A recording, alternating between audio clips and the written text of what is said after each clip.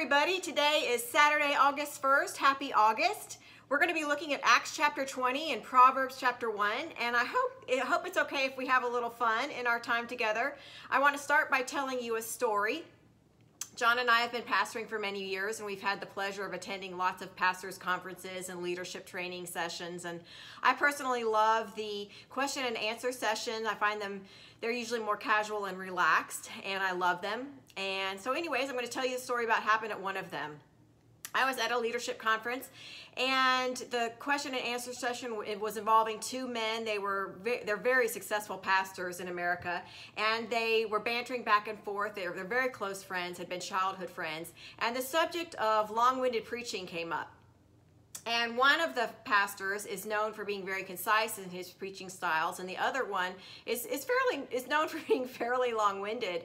And the concise preaching style starts poking at the long-winded preacher and saying, "You shouldn't be so long-winded." It got uncomfortably heated. For myself sitting in the audience, I was like, "Whoa, okay." I'm getting a backseat view of their friendship, of some uncomfortable moments. And he continues poking and poking and poking, and he finally ends it. He winds it up by saying, "Well, at least no one got bored to death in the midst of one of your sermons."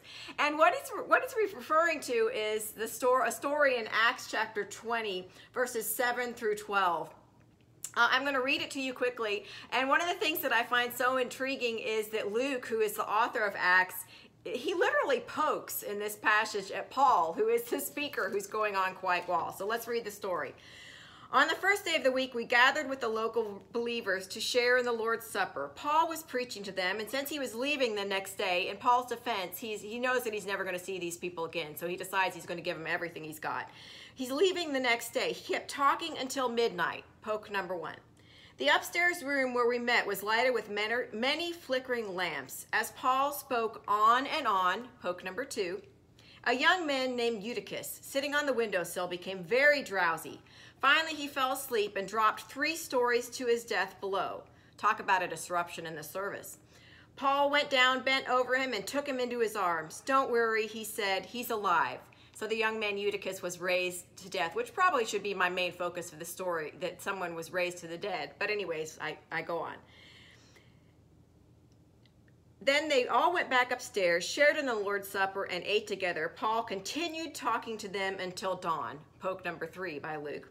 "Meanwhile, the young man was taken home unhurt, and everyone was greatly relieved." So I love the story of Eutychus. It's a classic story in preaching and pastoring circles. Basically, the emphasis, hey, don't bore people to death, because remember the story of Eutychus. Somebody literally got bored to death. So that's my fun little interpretation of the Word of God that pastors use. I hope you like it. All right, on to Proverbs. Proverbs chapter 1. The purpose of Proverbs is the opening that they open with. I love verse number 3. Their purpose is to teach people to live disciplined and successful lives. And today I want to leave you with, God does want you to be successful. And one of the reasons why we read the book of Proverbs is that so we can gain the wisdom to be successful. I think sometimes that God's definition of success and our definition of success don't always look the same, and we have to learn that, because God does want us to have success in our lives. All right, I love you so much. I miss you. Hope you have a great Saturday.